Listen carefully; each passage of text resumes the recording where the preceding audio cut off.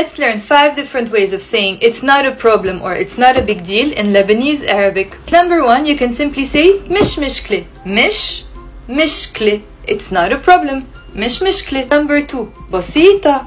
بسيطة. بسيطة literally means simple, but when you say it in a long way, بسيطة. بسيطة, it's a way to say it's fine, it's not a big deal. بسيطة, it's not a problem. Number 3, you can just say منيح. منيح. There is a h in the end and it's one syllable.